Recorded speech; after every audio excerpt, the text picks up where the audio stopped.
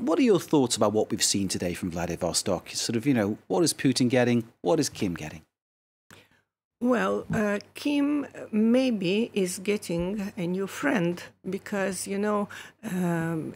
North Korea is extremely isolated on the international scene.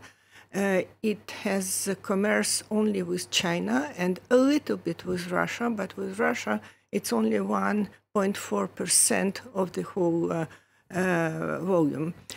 So it is very limited, but now Putin has shown during the last years that he can defend his friends.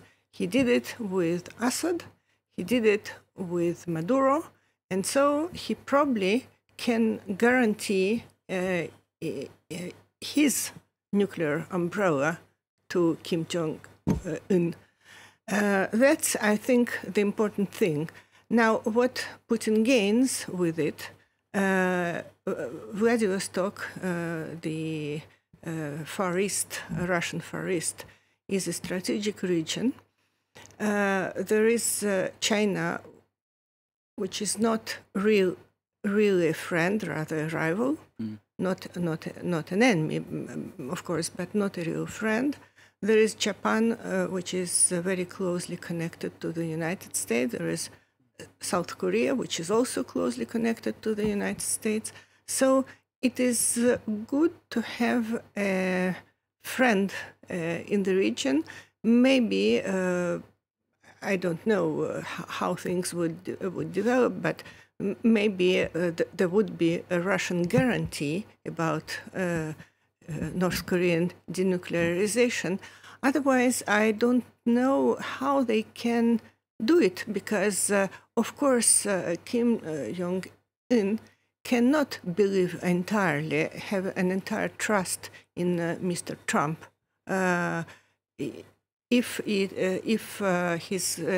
his country is denuclearized, what happened next? There is no guarantee that the United States would support a rogue state, which is North Korea, probably one of the last really dictatorial states with labor camps, horrible conditions for the population, total absence of liberty, and so on. So who can guarantee it?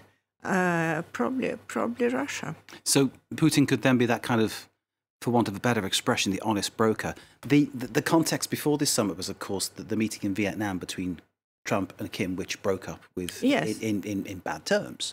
And of course, since then, Kim has criticised both that meeting and Mike Pompeo, calling him immature.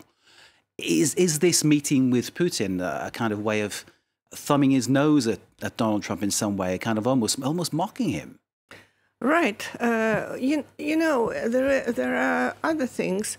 There is a strong tension between Japan and Russia about Kuril Islands, and they still don't have a peace treaty.